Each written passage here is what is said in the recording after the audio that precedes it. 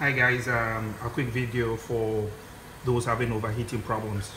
I built this PC like 6 or 7 years ago, and I'm using Windows 10, and recently I've been having lots of blue screen error messages, and sometimes the PC just freezes, and the only option is just to do a hard reset.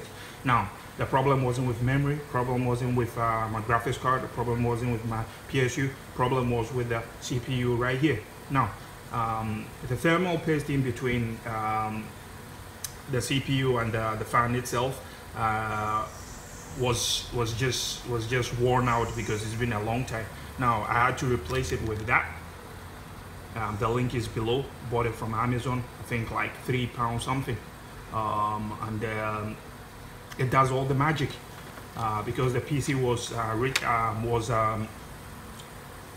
was overheating between the range of 70 to 75 degrees.